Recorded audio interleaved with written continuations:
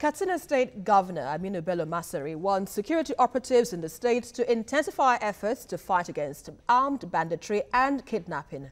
Well, he made the call during a visit to some communities affected by the attacks. Well, our correspondent, Awal Ibrahim, has details.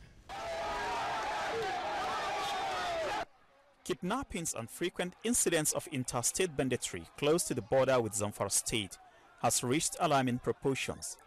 This has prompted reports of kidnapping and attacks by bandits on some of the communities close to the border with Zamfara State. This prompted the Katsina State Governor to lead other members of his cabinet and heads of security agencies in the state to visit some of the affected areas.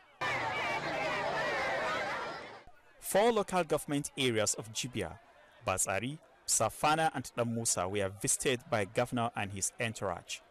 The vulnerability of the community not in doubt, helpless, and at the mercy of their attackers. We are grateful as you find time to visit us.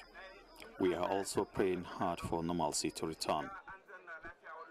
For the governor, closer cooperation with security agencies will help the drive to keep every citizen safe. All their movements are known by the locals. But what we need to do is to assure the informants that one, they are safe.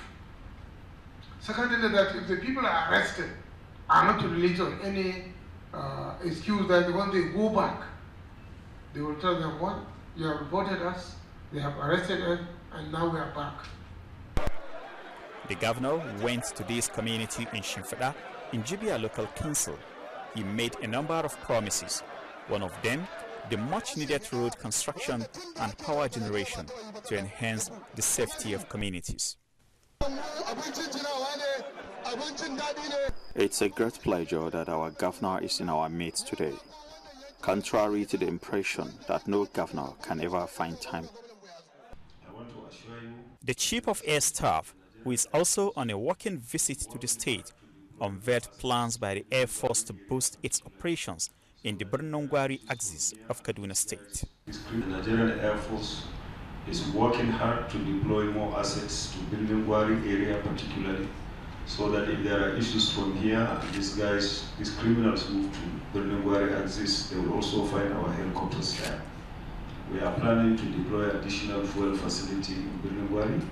With insurgency on the rise and government battling to keep the homeland safe, today's visit to distressed communities may be yet another photo opportunity, but the real test lies on how willing government is at all levels to curb banditry and the growing number of insurgent groups that have continued to threaten the lives of innocent citizens and sometimes resulting in their deaths.